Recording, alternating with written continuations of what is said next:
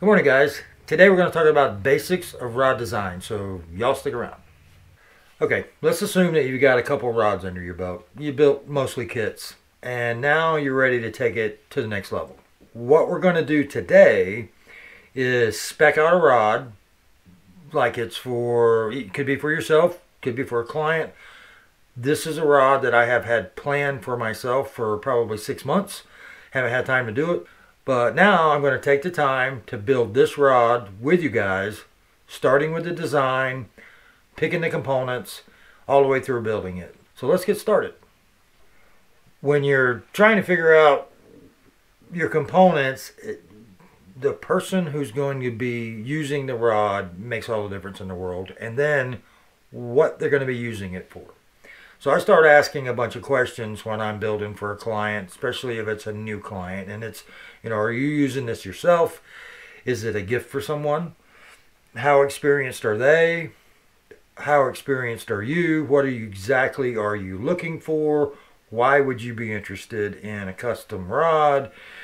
Bunch of questions. You just want to get down to the bottom line of what exactly the expectation is for a custom rod. Now, like I said, I would be a difficult client for a rod builder because I have a very specific technique in mind when I'm building rods for myself.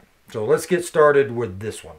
This particular rod build is, I want to be able to throw 1/4 ounce to 1/2 ounce small baits, either Texas rig or little crankbaits or rattle trap or a little swim bait, Demiki rig, downsizing my tackle, looking to be able to catch the more pressured fish.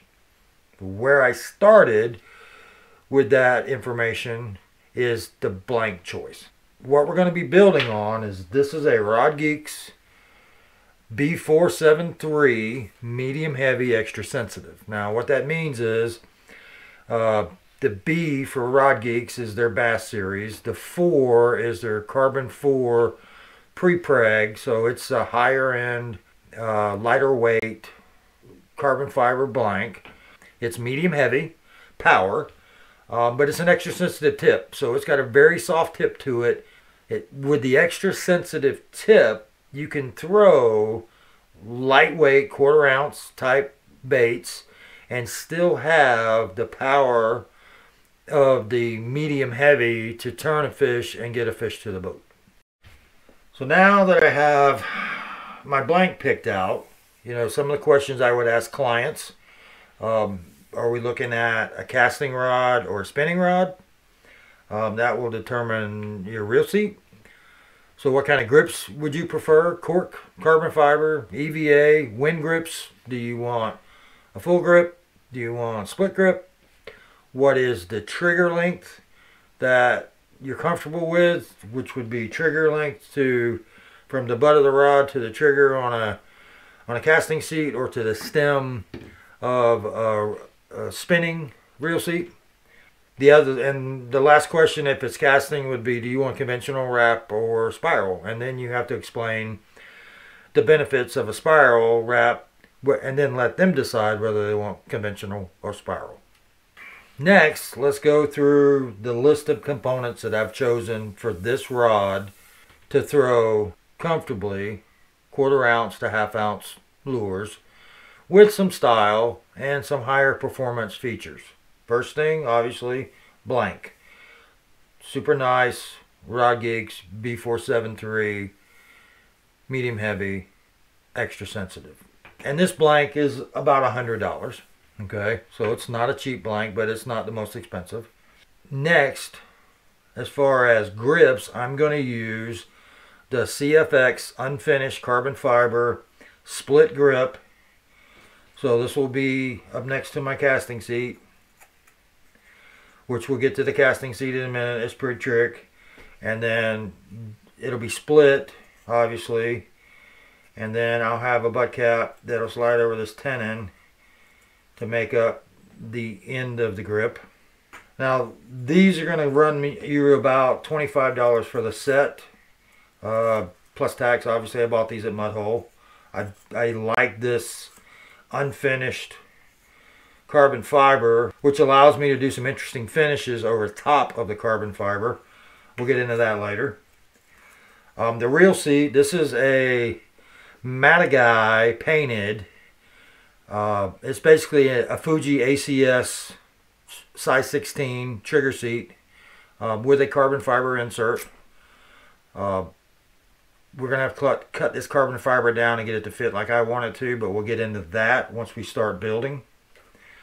The guides I've picked out, I've decided to use the CRB LZR casting guide sets. Now this is a higher end guide set. It's about $40, which is the point in guides, in my opinion, where you start to get to that point of diminishing returns. You can spend a lot more money on guides than $40 for the set, but do you really get that much more sensitivity in return? I don't think so. That's not to say I don't build rods with $100, Torzite guide trains on them, because I have clients who want that. Perfect. For me, I don't think it's necessary. So this is about as a high-end guide train that I'll put on my personal rods. But I really like them. They're smaller profile, smaller frame. They don't tangle as easy. And I've just started using them this year. So the CRB laser guide train. Make it a matching LZR tip top medium duty in a 5.5 tube and a 5 ring size. And then I'm going to use the ALX hook keeper in black. I'll use that in the split grip. And then I'm probably going to use a black metallic thread, just because I like that look, and I think it'll pair nicely with this really cool reel seat. Alright guys, there's the components. The design itself is not that big a deal. Now it took me about an hour to get everything pieced out of my inventory and figure out exactly what I wanted to do, but it's the basic questions. Once you get the answers to them, the parts start to fall in place. Next time we're going to start building this work of art in the rod shop here. I'm going to go step by step with you guys. I'm going to do it kind of quick. I think I can get this rod built in 3 days. Try to get it done for myself so I can play with it before Christmas. This is my Christmas present to myself. If you guys are getting something out of these videos, and obviously you are, because there's a bunch of people watching them, go ahead and click that subscribe button down in the bottom for me. That'll do a couple things. One, it shows me you guys really are interested in this stuff, and two, it'll help push these videos out to other people who might get something out of them as well, so I'd appreciate your help on that.